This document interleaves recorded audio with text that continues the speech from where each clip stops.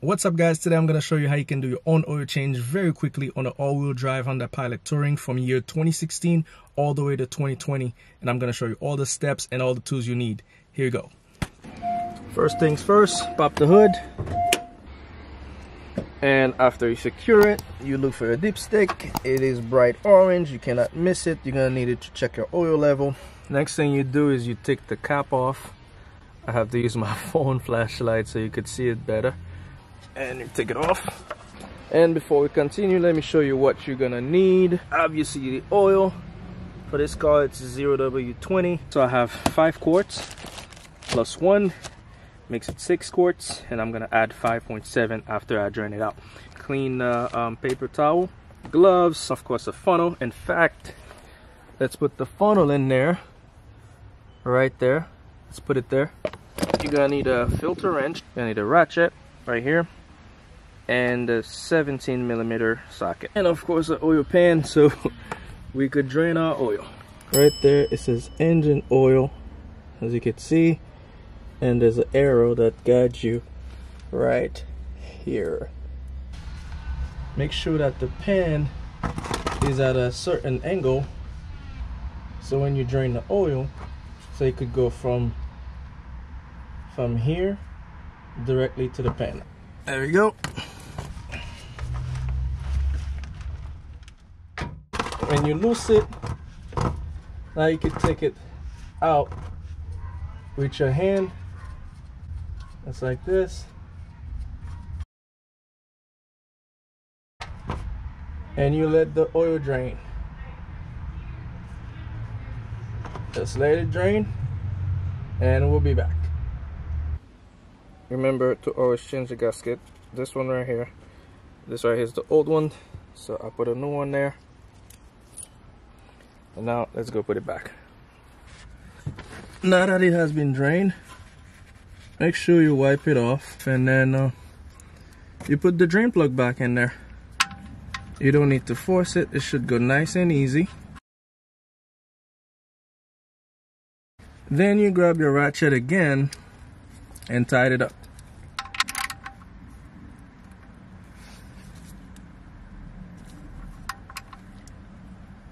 That's enough. And for our next step, we're gonna remove the oil filter.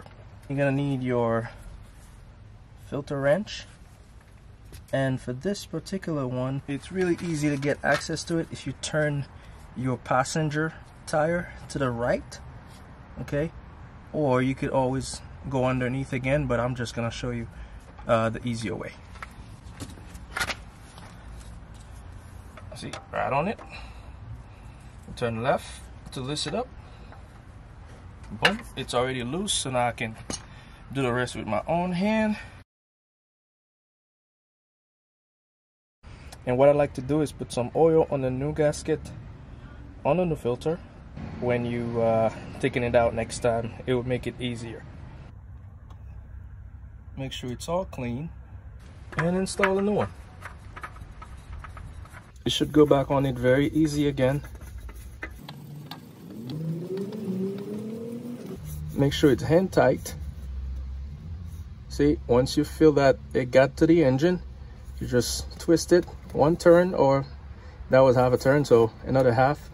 Boom, that should be enough. Wipe the new filter so you could check for leaks after you add new oil and start the car. And for this step, all we need to do is add 5.7 quarts. Here we go.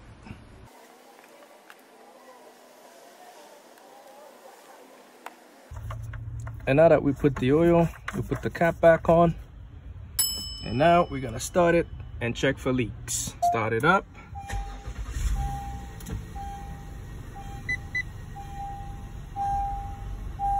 I like to let it run for like 2-3 minutes. You know, check if there's any leak. There's no leak here. I turned off the car, and now it's time to check the oil level. Grab the dipstick, wipe it off.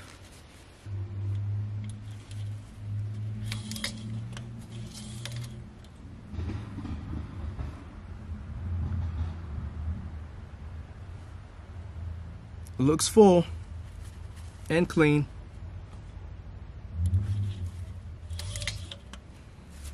And of course, the last step is to reset the maintenance minder. And to do that, you gotta go to settings. You select vehicle.